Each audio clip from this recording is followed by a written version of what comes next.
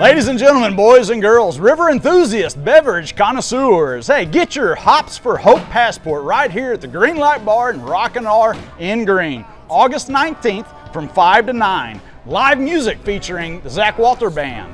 Uno Poco de Todo food truck on site. And coldest beer on the Guadalupe right here at the Green Light Bar in Green. This is an event for the entire family, with stand-up paddleboards and light-up kayaks from Paddle Texas and lawn games. If you can't join us on August 19th, you can get your Hops for Hope passport at hopehospice.net for only $25. Join us for Pints for a Purpose, with the proceeds benefiting Hope Hospice Foundation. It's been a long, hot summer, and the Hops for Hope launch party is right around the corner, so the reason for the season for the locals. Don't miss it. Prost!